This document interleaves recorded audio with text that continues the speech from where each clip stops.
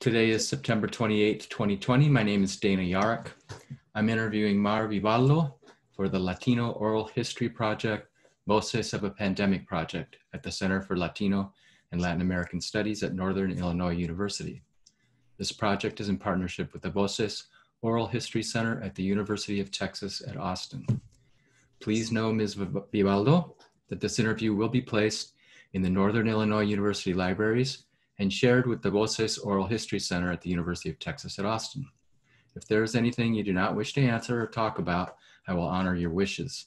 Also, if there is something you want to talk about, please bring it up and we will talk about it. Because we are not conducting this interview in person, I need to record you consenting. So I'll ask you a series of 6 questions. Please say, yes, I agree, or no, I do not agree after each one. There are several questions we need to do to make sure you agree to before we go on. The Center for Latino and Latin American Studies wishes to archive your interview, along with any other photographs or other documentation, at the Northern Illinois University libraries. Northern Illinois University libraries will retain copyright of the interview and any other materials you donate to the Center for Latino and Latin American Studies at Northern Illinois University. So question number 1, do you give the Center for Latino and Latin American Studies consent to archive your interview and your materials at the Northern Illinois University libraries? Yes, I consent. Do you grant Northern Illinois University libraries right, title, and interest in copyright over the interview and any materials you provide? Yes. Do you agree to allow Northern Illinois University libraries to post this interview on the internet where it may be viewed by people around the world? Yes, I agree. Do you grant the Center for Latino and Latin American Studies consent to share your interview and your materials with the Voces Oral History Center at the University of Texas at Austin for inclusion in the Voces of a Pandemic Oral History mini project, which will include posting the interview on the internet? Yes. We have many questions in a pre-interview form that you and I have already filled out. We use that information from the pre-interview form to help in research. The entire form is kept in a secure Voces server at the University of Texas at Austin. Before Voces sends it to the Benson Library and NIU libraries, we would have stripped out any contact information for yourself or your family members, so that will not be part of your public file. Your public file will only be accessible at the Benson Library and NIU libraries. So do you wish for us to share the rest of that pre-interview in your public file available to researchers at the Benson and NIU libraries? Yeah, I agree. On occasion, the Center for Latino and Latin American Studies and Voces receive requests from journalists who wish to contact our interview subjects. We only deal with legitimate news outlets. Do you give consent for us to share your phone numbers or your email with journalists? Yeah, it's fine. Okay. Okie doke. So we got that out of the way. Let's get started. Tell me a little bit about yourself, where you grew up, your family background. Well, I'm Latinx family member. My name's Maribel. I grew up moving around a bit, but my family settled in Elgin, and that's where I went to school. I graduated, and I've been working. I've been a CNA, a certified nursing assistant, for about 8 years, and that's what I do for a majority. I have an interest in art, and I love dogs. I can't think of anything else. But yeah. Okay. Why did you decide to go into nursing? It pays the bills. Art, it's hard to pay bills with art, unfortunately. So I figured a CNA will cover the stuff while I go study other stuff in the meantime. And it's been working out pretty good so far. I mean, I like what I do. I like helping people. I feel like that's really a job that more people, especially for CNAs, like, it's not appreciated enough. But, I try to do my best with, what I do. And, my goal is just to make sure when my residents or patients are happy. So, I try to do my best there. What kind of art do you do? I do a whole lot. Right now I have an interest in screen printing, And that's what I've been studying for the past maybe 2 to 3 semesters. But I also studied printmaking, I studied jewelry, I studied ceramics, I studied sculpture work. And right now I just do a bunch of mostly figure drawings of women, but I've been trying to do more like more grand pieces, like bigger screen prints and stuff. Cool. Yeah. So you've been working as a CNA and during the pandemic with some COVID patients. And can you tell us a little bit about where you work, what kind of facility it is, and who the patients are that you serve? Okay. Well, I just started this job back in, I want to say late February. It's a rehabilitation place. And back in February, it was during when like the pandemic was still like, it wasn't considered a pandemic. It was still at the start of it. And, there was like a lot of people discussing about the virus, but my facility was, rehab. We do knee, we take care of people that just had any type of knee surgery, or like they just broke a leg, or they're recovering from some grand surgery. And then I think in March, we had a COVID person come. Well, we had someone test positive for COVID. And that's when, everything, like we had to right away transition to getting a COVID stuff settled. And the way my facility did it, we have 3 floors, and the first floor was empty. It wasn't supposed to be used, but we converted one of them to be a COVID area. You're gonna hear my dog growling right now. Okay. But yeah, Pablo, quiet. Pablo. Let me just hold him down. But yeah, we had some person's delivering medicine for my nana, and he thinks it's danger. Pablo, no.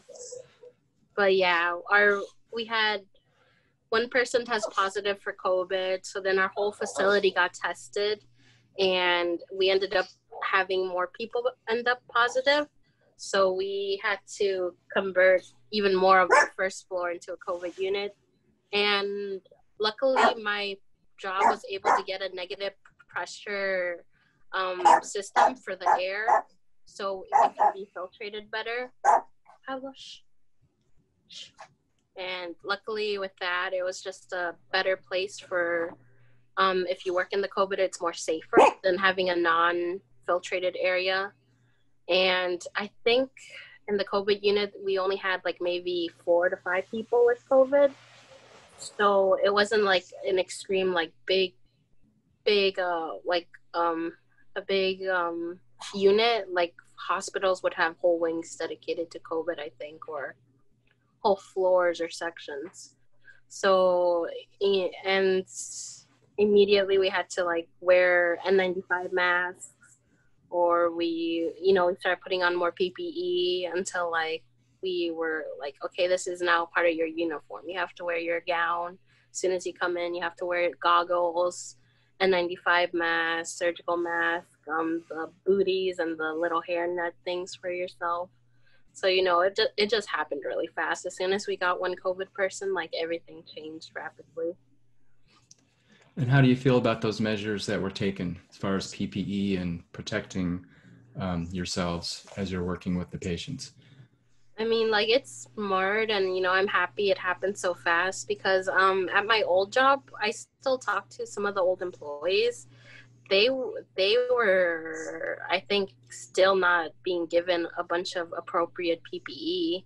And, I was just happy that I had, N95 masks are for sure, like, one of the most important ways to protect yourself from getting sick, along with goggles. So, just having that made me feel more secure and made me not feel as anxious as to going into like some of the people's rooms, because while we were waiting for like some of the other test results to come back from patients, you were just like, what if this person has COVID? Like, it was basically like Russian roulette. Like, if you're not careful with someone, or if you accidentally like touch something and you don't wash your hands right away, or you don't use hand sanitizer, and you for some reason touch your face or like touch something that later on you touch and grab your hands, or it, you know, goes near your mouth or something, like you can get yourself sick and stuff. But yeah, it's just having PPE is just like so important. Yeah. Are the patients elderly, or what is the patient population like? Well, most of the patients I would say are generally between, I would say the youngest is maybe late 50s, early 60s, and the oldest was probably maybe 80 to 90. So it's a pretty big age range but we had like, I've had a patient who was like maybe 38. They got into a big accident and their whole leg had to be like, it had surgery and everything. So, but it's kind of rare to have someone that young. But yeah, a majority of the patients were just, you know, relatively young compared to most nursing home ages, but we did have some people that are really in the older side. Yeah. And talk a little bit about your duties and your interactions with the patients that you serve. So for my facility, originally, since it's a rehab place, you wouldn't really do too much with the patients, because the idea was that these people are like rehabilitation, they can do a lot of stuff. So at the beginning, I would be passing out ice, I would be getting their vitals, and if they needed help between I got there at 2 o'clock, and I would do all those things before dinner, and I would try to fit in a shower, because some of them, you know, if they have a broken leg, they can't really take a shower by themselves, and we would help them. So we would do that. But for the most part, most people didn't really need a whole lot of assistance. But then because since there was such a huge spike of COVID, the facility had to take in a bunch of people that really don't count as rehab. It was a bunch of people that had more dementia, Alzheimer's, you know, really total care people. And, you know, it just made it harder because our staffing wise, it wasn't really suited to be taking in those types of people, because we had maybe 8 to 9 people. But then at the end, now we're starting to get like, I would have like maybe 15 residents, and it would just be me. So, and these people need more help. They're incontinent. So I need to change their pads and stuff, or I need to like lift them or stuff. And I would have more people that are a Hoyer lift, meaning that I have to use a machine to lift them up because they're unable to help at all. And I have more bedbound people, and it's just more work on the person. And when you have a lot of people that require a lot of help, it's just you're running around from like one end of your section to the other end. But you know, you still have your people that are mixed in, that are alert orientated, and you need to like help them. So it's been starting to be like more stressful, but you know, you just have to keep rolling with it, because you know, it's, at the end of the day, these people need help, and you need to help them until they can get better. But yeah. So people that need more help than before the pandemic, Yeah. and also a lot of stress on you to try to serve them, and to serve actually more people than you're used to. Yeah. That must have made it difficult to keep yourself safe with the PPE and all that, and patient contact. Yeah, because like the last time I worked, what was it? It was kind of stressful. Well, let me see. I think our floor had maybe 29 patients, and we were three. I think we were 3 CNAs. So when we split it up, everybody had like we had 9. So, and 9's a little bit easier to work with, because, you know, and luckily I've been working that section, so I know who needed help at one time, because I can keep track of what the patient's schedule is. Like, oh, this person likes to go to the bathroom at this time, or this person likes to they usually get up and they sit in the chair for a while until dinner's done. And, you know, and you just have to, as long as you know your people and you can keep track of what their schedule is kind of like, it gets easier. But at the same time, like if for whatever reason someone puts on the call light and it's out of sync with your usual schedule, you kind of just have to, okay, I need to run over there, figure out what they need, and hopefully it doesn't take too much time so I can get back to this person. So it's just a bunch of juggling that you have to do. And when you have to keep in mind that if you have someone that has their infection controlled room, because we're as soon as we get to work, we put on our gown, our N95, our mask, our goggles. And when you go inside someone's room that has like an infection control disease, you have to put on another set of gown to cover your original gown, because you're wearing that in the facility regardless if you're in a room or not. So you have to put on a protective gown to protect your original gown, and you have to put on like you have to make sure your N95 mask is clean. So sorry. So putting on like more PPE to keep track of everything is just like you go in, do your whatever you need to do, and then you have to take off the outer PPE so you can go back to the hallway. So, and you have to make sure your original PPE doesn't get dirty. So it's just you have to just be so careful with it and stuff. Yeah.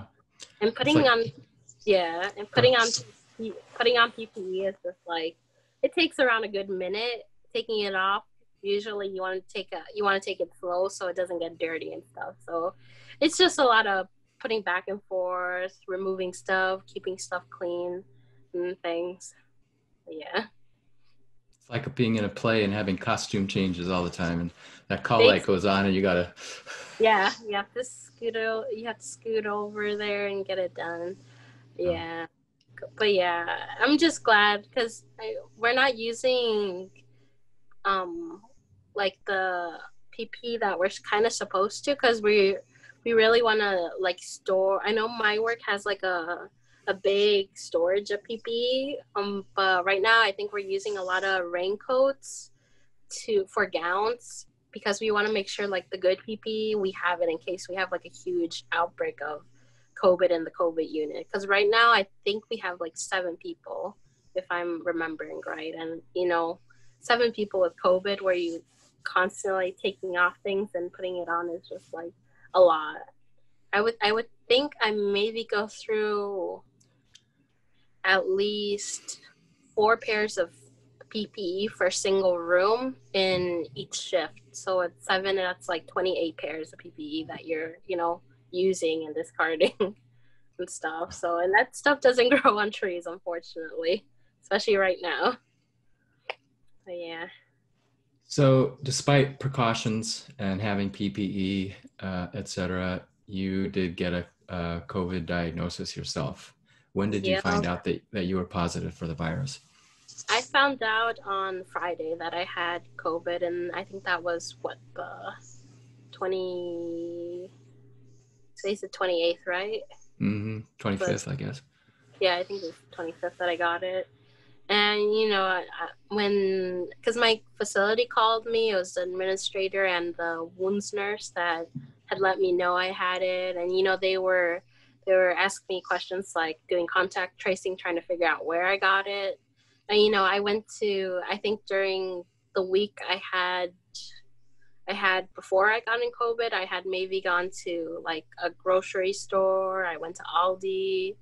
I was just doing like the minimal stuff, getting groceries, maybe going to like a corner store to buy like random little utilities that I forgot to get. But, you just never know when you're going to get it. And, I'm still don't know if I got it from work or if I got it from being out in public, because, just one little mess up and you can get it and stuff. And I had worked the COVID unit maybe the Saturday before. But I had worked the COVID unit maybe 2 times before then. So, you just don't know. It's unfortunate, but like, eventually I was probably going to get it because I work in such a high risk place.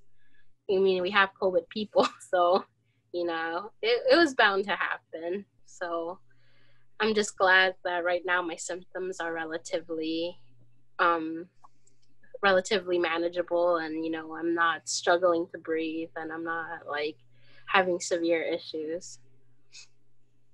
So you are in quarantine now for 2 weeks? Yep. Can you 10 more tell? days. Okay. Can you tell us a little bit about what that's like? um well, I have my own place, so I don't well, my nana lives upstairs, so I'm not too worried about like getting her sick. Though when I did find out I had COVID, I told all my friends and family, like anybody who I hanged out with for like maybe a week before, I was just like, you should probably go get yourself tested. And then after I did that, I was just like, okay, time to find something to do for 2 weeks. But yeah, I'm with my dog. He's with me. So at least I won't go crazy talking to myself. But yeah, mostly it's just been like um, one of my symptoms for COVID is just being so tired. So I think maybe the last 3 days I've been trying to like clean my apartment, but I did the dishes. That tired me out, so I had to go take a nap. I put all my clothes away, that got me tired, so went to go take a nap. Um, Luckily my um, what's it called? My mother has been dropping me off some food. She made me some teas. So I've been eating that. And my Nana, who lives upstairs, she gave me some Sprite to drink because that's her cure for a lot of things. And, it's been helping. Um, but yeah, it's mostly just been trying to make my apartment comfy and just sleeping a lot, honestly. Yeah. I do have like a slight cough, but it's nothing like I can't breathe cough. It's just like my throat has a tickle and I need to like get rid of it and stuff. Yeah. How about support from your workplace? Are you getting paid while you're in quarantine? I'm getting paid sick leave for it for the days I was supposed to work, and it's not too bad.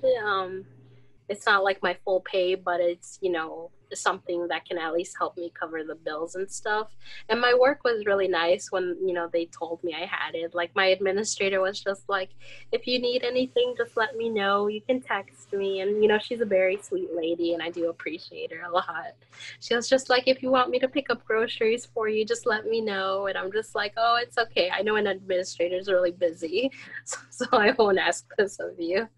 But yeah, she was really sweet. My wounds nurse who let me know, she was just like very sweet about it too. She's just like, just focus on getting better.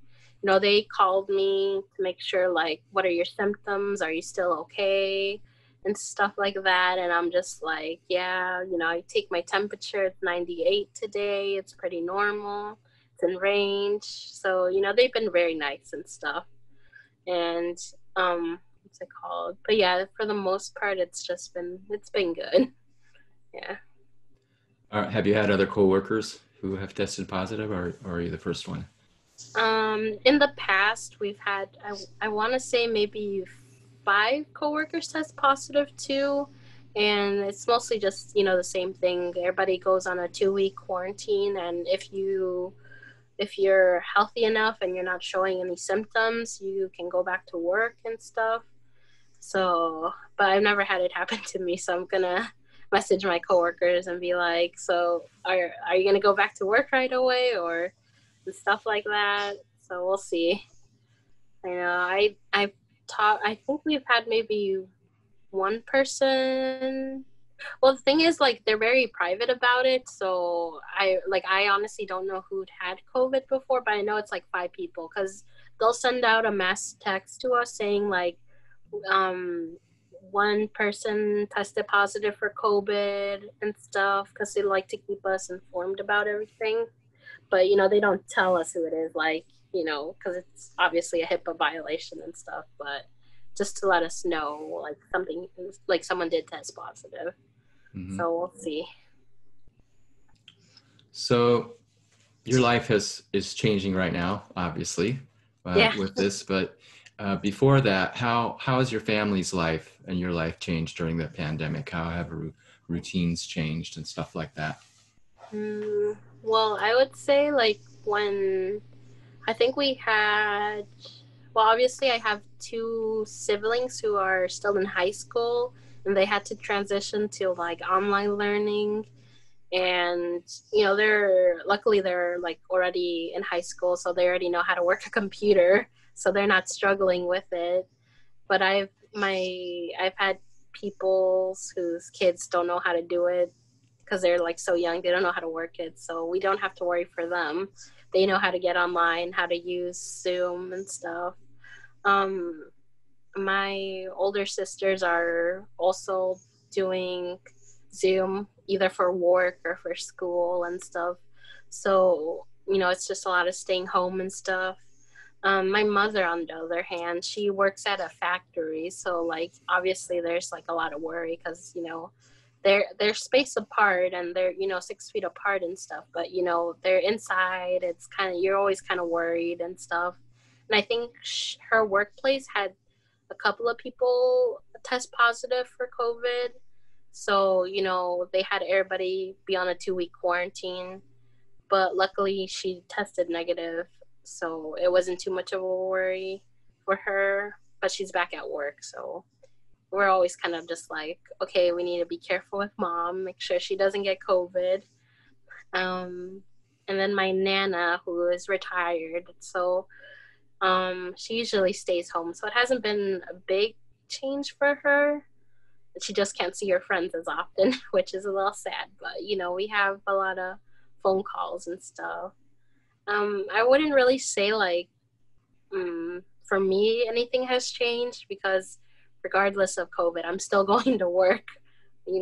Rehab places, we don't close. We're open 24/7.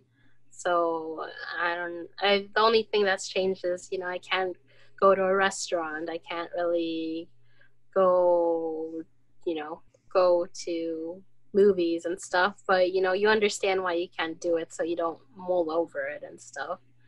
But yeah, I don't know. Personally, for me, I feel like since I'm still going to work, I feel like things haven't changed. But you still miss going out and being in like maybe large groups of people or going to the park and stuff. I guess for my siblings, they just miss being with their friends at school because interaction when you're young is so important. Like you want to go with your friends, you want to go see them. I know my brother was bummed for a long time because he loves talking to his friends, and even though they're on Discord or they're on they're playing their video games together, it's just not the same seeing them in person and stuff. So it's just a little different, but they're adapting to it. So COVID's going to be with us for at least 2 more years, so it's just a lot of adapting we have to do with it. And you are in Elgin, Illinois, correct? Yeah, Elgin, Illinois. How has Elgin been coping with the pandemic? I feel like our community does it pretty good. Like a lot, all the places that we have been to, like you have to wear your face covering, you have to wear a mask. Like for not a lot of places have not been like ignoring that. Not like some other states where you can just go around and refuse to wear masks. I feel like they've been doing a good job.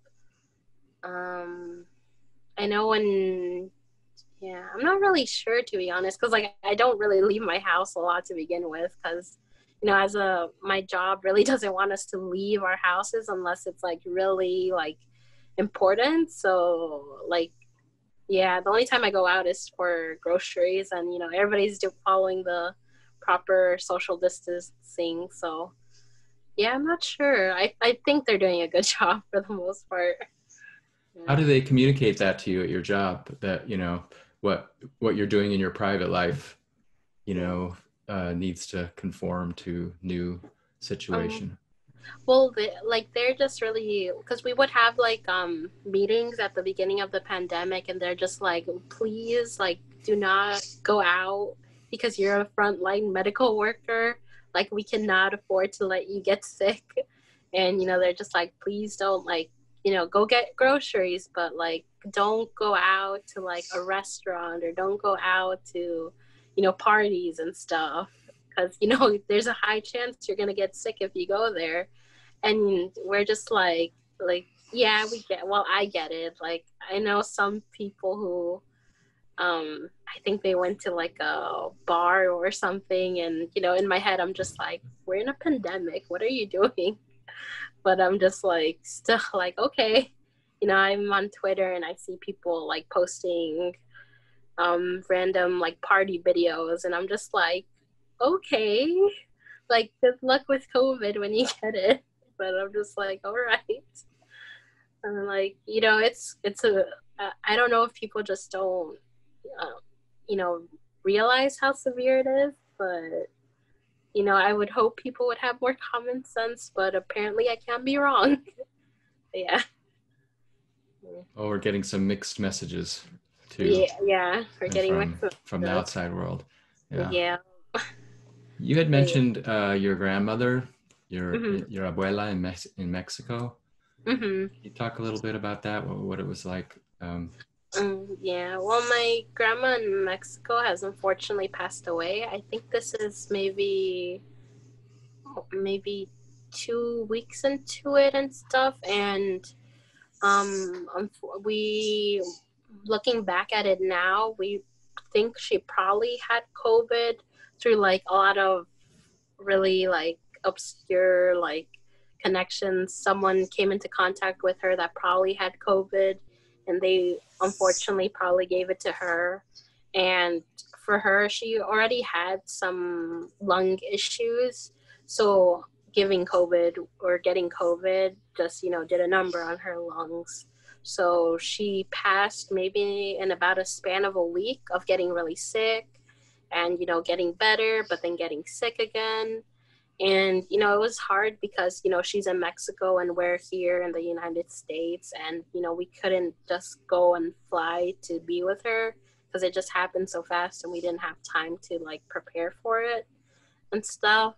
So we're just waiting on news from a cousin or an uncle or an aunt, and we're just like waiting back to hear from it. And I think we found out on September, she died September 11 in the morning. And when we all found out, we just went to our mom's house and cried, and we just like all huddled together and try to like remember our good times with her. And it's just sad that we couldn't be with her, but at least like our mom had a hard time with it because unfortunately she can't go to Mexico. So, but she was able to have like one last phone call with her because our grandmother was like, asking like, I want to talk to my Rita. I want to talk to her. Because I would say that our grandmother, we really grew up with her a lot. And she, babysat us a lot when our mom had to go back to work and stuff. And she was always like there for us from like, she grew up mostly with us. Like sometimes she would go to a uncle's house or an aunt's house to help with their kids, but she spent a majority of her time with us until she went back to Mexico. But yeah, losing her, and when you look back and think it was probably COVID, it's just like, it's just more sad because unfortunately you will lose people to COVID, especially the elderly, because it's just too hard on them. But I just think back on like my time with her, and that just helps me a lot. Yeah. Was she hospitalized when she died? No, because I think the doctor that came to examine her at her house had told her like, you can either keep her here or you can take her to the hospital. But he had told our uncle and aunt there, like, if you do take her to the hospital, even if she doesn't have COVID right now, she'll get it regardless if you take her to the hospital. And, I'm thankful that they didn't take her to the hospital because, you're going to be, I don't know how they do it in Mexico because I'm just not familiar with their system, but they're probably not going to allow visitations. And overall, just like, I would say hospitals just don't do a really good care in like the emotional needs of a person. And and I would not want my grandmother to pass away at a hospital, not being able to see a friendly face and stuff. So, I'm glad that they kept her home and she was able to spend her final days at home with her family surrounding her and stuff. So that's sort of a segue into some of the obstacles that the pandemic has presented for the care of patients in a facility like the one that you work at. The isolation, which probably is already a problem just even in normal times of having contact and support from family, but with quarantine rules, to have the patient not have the family be able to be in the room to connect with them and to advocate for them. How have you seen that play out in your facility? Well, for my facility right now, I think we've been in lockdown since, I want to say, early March, and it was like as soon as we got the governor's orders, we were just like straight, we're on lockdown. I think the administrator sent like mass phone calls and sent letters to the patients and to the families, like, per the governor's orders, we are on lockdown. Nobody can get in or out unless they're an employee. If like family members want to drop off anything, they need to drop it off at the receptionist, and then the workers will drop it off to the patient's room. Only phone calls for contact, basically, or if you want to see the person, you can ask activities to use an iPad that we have. That way you can have like FaceTime or video chats and stuff. But it's just, there's basically like no physical communication, because even within the facility, all patients must be in their rooms basically 24/7 unless you're having therapy done, and then you can go to like the first floor. And even when you're having therapy, it's only like maybe 3 people that are allowed to get therapy at a time, because they have to do like social distancing and stuff. Like, you're in your room basically from morning to night. Your only interaction is with the nurses or the CNAs. You might talk to activities if you're asking for like supplies for like crayons or stuff like that. But a lot of the time, like, and I think it's only been recent that we've been allowing what's it called, face to face, or like outside visiting. Like, we would take the patients outside and the family would be outside too, but they would be 6 feet apart. But when we started having an uptick in like COVID responses or COVID tests, we had to shut that down. Like, there's no visitation at all now. And I think that like outside visitation only lasted for like maybe a month at most. But even then, like, the visitors had to be tested for COVID a day before, and then temperatures checked, everything like vitals checked and stuff. So it was kind of hard to like do it to get the visitations ready. And without the family being there in the room, has that put you at all in the role of advocating or communicating for the patients that maybe you didn't have to do before the pandemic? I feel like in the beginning, maybe from February to like maybe, I would say maybe June, like, it didn't really change too much, because the majority of the people are, alert and orientated. They could, like, if they wanted to have, like, they didn't like their medicine that they were taking, they could tell the nurse themselves that, oh, I don't want to take this drug anymore. It makes me nauseous, or it makes me, tired, or I just don't like the results of it. Like, they could talk to the nurse themselves, and, the nurse would talk to the doctor, they would get back to each other and stuff. So like, I didn't really need to do a lot. But past June, we started getting those more confused patients, and I would like, and if you got used to certain patients and they knew like they didn't like certain things, you could probably talk to the nurse and tell her like, so and so doesn't like how you're doing that, or so and so is really uncomfortable when where you're doing their wound dressing, like it's more painful to do it like that. Can they have a pain pill before you do the wound dressing? So just little things you started doing. But as a CNA, you really don't have like a lot of, like, you can tell the nurse, but it's like up to the nurse if they're gonna like pay attention to what you say or not. So for advocating for certain care is a little hard. Like, I think the most that I have a lot of control over is showers. And, some patients will like not want to do showers because they're just so tired, or they just feel nauseous, or they're so sick. And, they really try to get people to take showers as much as often because, it's just cleansing thing. But if the patient is like so adamant about like not taking a shower that day, I'll tell the nurse, and if they try to force me to do it, I'm just like, at the end of the day, it's up to the patient if they want to refuse care from me. And if they don't want to do a shower, that's their right. So, I'll just be like, I'll try to do like maybe a bed bath, or at least like do those armpits or the face and, other parts. But, if they're really, really refusing that thing, like I'll have to agree with them. Like, I can't force someone to do it. So I would say that. And how about your role as a Latina healthcare provider and being able to speak Spanish? Can you tell us a little bit about how that's played out?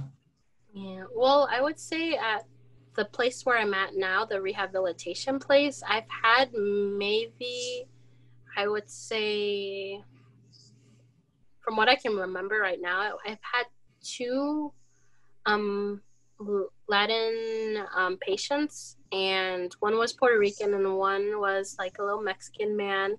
And for one of the patients, she could not speak any English at all. She only spoke Spanish. And I know for like our morning shift, like there's really no Spanish speaking CNAs there or nurses. So when I got there for the first time and she saw me and she's like, "Hablas español?"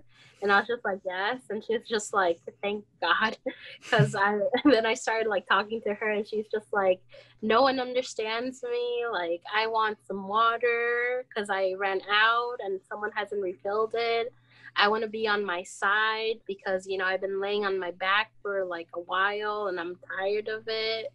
And she was just like, "I really want someone to brush my hair because it's starting to get matted and stuff." So, and this woman was like really weak. So like I would have to, as soon as I got there, I'm like, "Okay, let me go get someone to help me so I can prop you up. I can like start untangling your hair, and let me get you some water so we can get you hydrated again. So, you're obviously really thirsty." So, just having, because I feel like a lot of times if you don't, if a lot of CNAs don't speak the same language as the person that they're giving care to, like they won't know exactly what care they need. So they'll just do like, "Okay, I'll clean you up really fast and let me, like, do you need anything else?" And they'll say something in their language, and if they don't understand it, they're kind of just like, "Do you need anything else?" And they'll repeat it, but they don't know what they're saying. So they're like, "Okay, I guess you don't need anything." And unfortunately they still need care. Like it's just that you don't understand it, so you're assuming that they don't need anything. Like I've had an Asian person who was speaking Mandarin, and obviously I don't know Mandarin, but I'm just like, "Okay, let me pull out my phone and use Google Translate because like I don't know your language, but I have a phone that I can use to like at least help me get a big understanding of what you need and stuff." Or sometimes if I have the Polish person speaking, like, you kind of do like what's it called, checker, no, not charades. Do you need to go to the bathroom? Do you want to eat? Like, are you thirsty? Like, what do you need?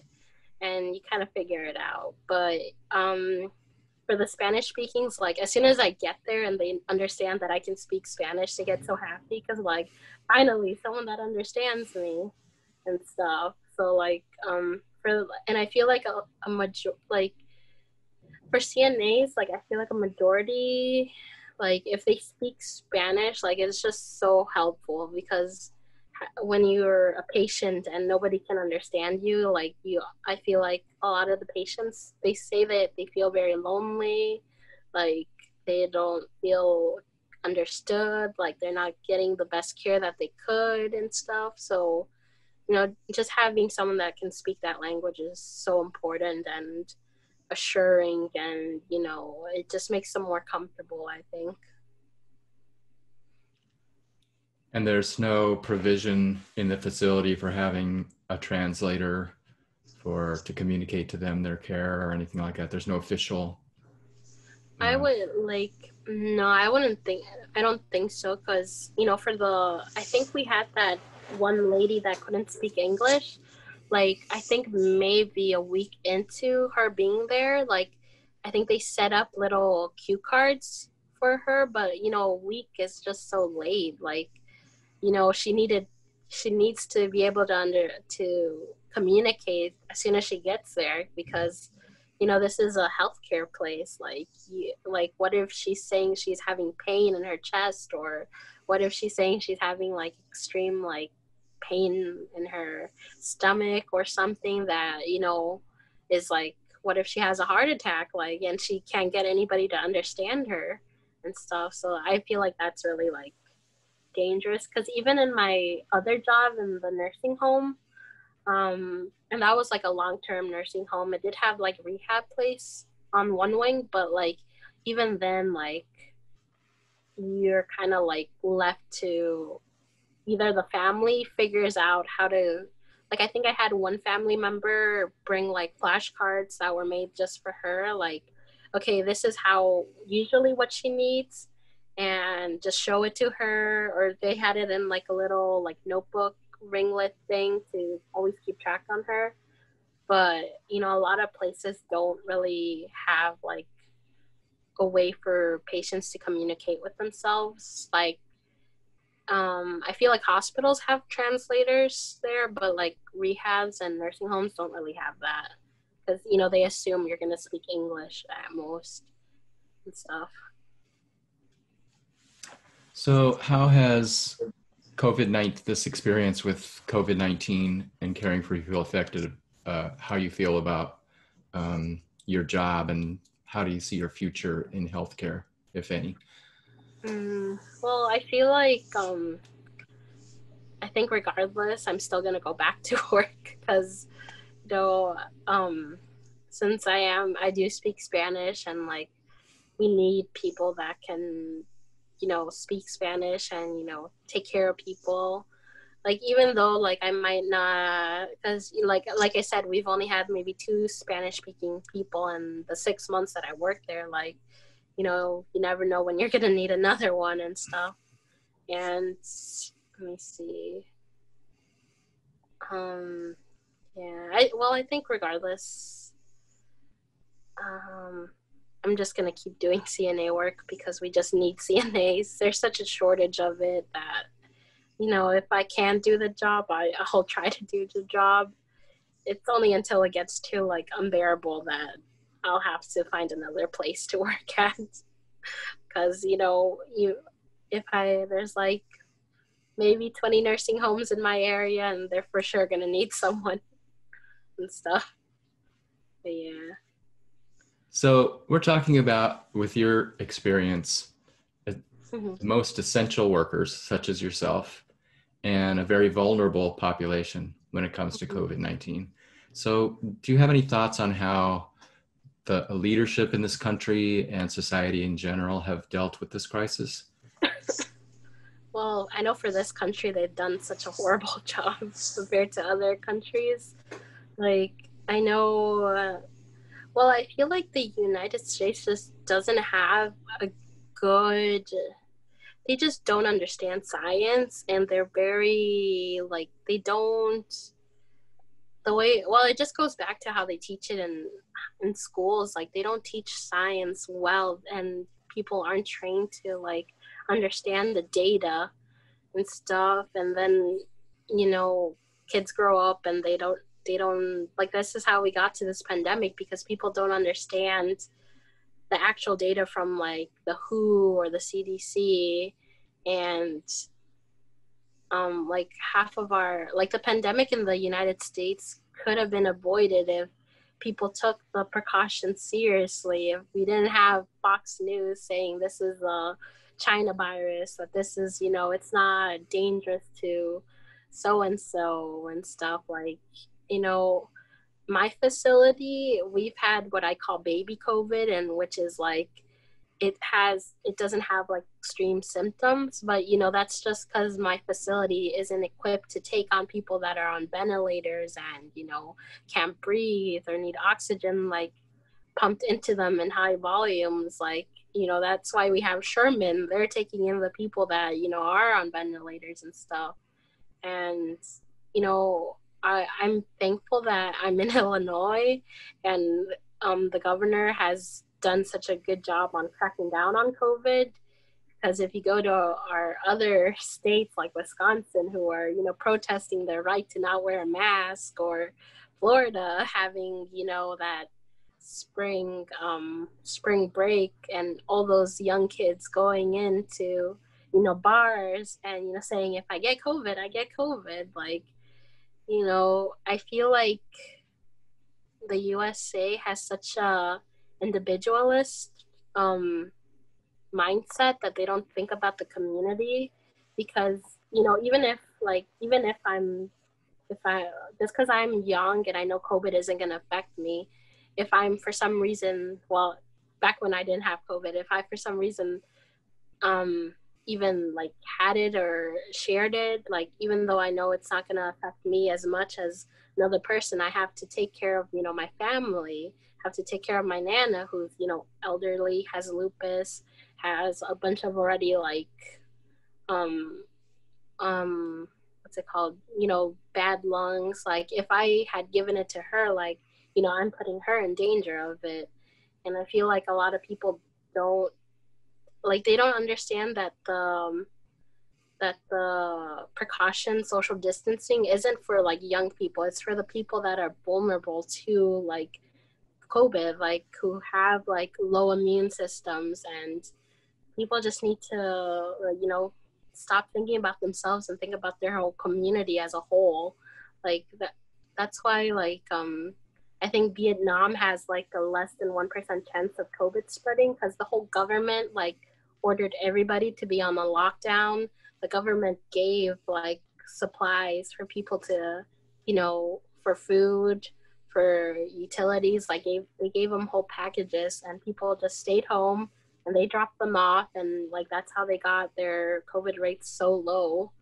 Even like, you know, Japan, who has even before COVID, everybody wore masks, so like, people, you wouldn't spread the germs around and stuff. So, you know, you just, and, you know, America doesn't have universal health care. We have, you know, paid for health care. And, you know, I'm one of the people that doesn't have health care. So, you know, even if I develop really like severe COVID symptoms, if I go to a hospital, I know I'm going to get into serious debt. And, you know, it's just funny how, you know, you're a healthcare worker, but you don't have healthcare at all. And you're kind of just like, okay, like, I take care of people that have healthcare, but I don't myself don't have healthcare. So it's just, you know, frustrating, but you're kind of just like, okay, I guess this is just how it is. But yeah, I don't know. Shouldn't be that way. Yeah, unfortunately, a lot of like the current facility I'm at and my old facility, the healthcare that they were offering was, you know, gonna take like basically maybe half of my paycheck. And, you know, I have bills to pay. I have to, you know, I have a lot of stuff I need to pay for. And, you know, I rather survive than, you know, pay for healthcare that, you know, I'm probably not going to use and probably will give me into more debt, unfortunately. So, you know, you're just kind of like taking your chance and stuff. But yeah, I don't know if that answered the question. I'm kind of bad at answering some Sure. questions. No, that's great. Yeah. Is there anything else you'd like to share with me about your experiences that I haven't asked you about? Well, trying to think, but I feel like for just as a Latinx CNA who I worked in healthcare for about 8 years, and I think I just want to say that we just need more people of color to be in healthcare because, you know, it's just so much better to have people that look like you take care of you. Like, you know, I can count maybe 8 people that I've taken care of that look like me, and they're so happy because I'm just like, okay, you understand me, or like you know like some of the issues that I have to go through, so it's easier for you to like understand me, and I don't have to go through and explaining like my struggle, like, I might not have papers, so can you help me with certain things? Like, am I gonna have to like show paperwork? Am I in danger of getting deported while I'm at this facility and stuff? And just having someone that looks like you that can kind of help you is just so important. And what's it called? And for just taking care of like elderly, like Latino people, is just like you have to care for them a bit more than your other people, because like all the other white people are gonna get care regardless, but like a lot of the Latino people are really vulnerable in these facilities because they can't communicate and stuff, and sometimes their family members like can't help them as much because they don't understand what's going on, like they don't understand the paperwork that they're signing. So they have to be like, they'll try to like call to us and be like, what am I signing? Like, I'm kind of confused and stuff. Because if they don't understand English either good, and they don't have like a translator to help them, like you have to try to help them too a bit. So just being there is so important, and just helping understand and just being compassionate to them is so important too. Have you found yourself in that role with family members of trying to communicate what they need to know, which they're not understanding?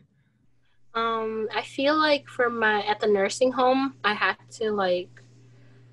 feel like, well, this isn't for me, but like this is one of my friends had a family member who went to a nursing home, and their grandpa had a fall, and I think that facility was trying to tell them and their parents that they didn't fall, like they had like therapy was with them, so it wasn't a fall.